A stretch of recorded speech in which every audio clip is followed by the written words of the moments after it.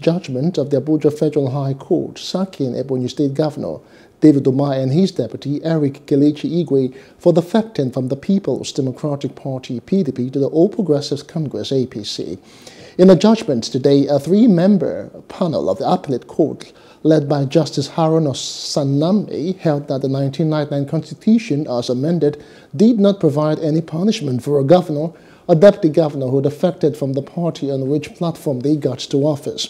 The appellate court further held that the only option open to a political party aggrieved by the defection of a governor or deputy governor is to explore the impeachment option provided in the Constitution. The court aligned with an earlier decision on the same issue given by the Enugu Division of the court.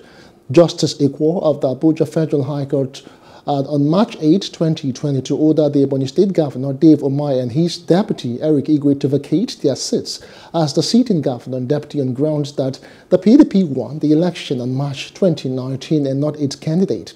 Citing Section 221 of the Constitution, Justice Igwe declared their defection from the PDP to the All Progressives Congress as illegal and unconstitutional.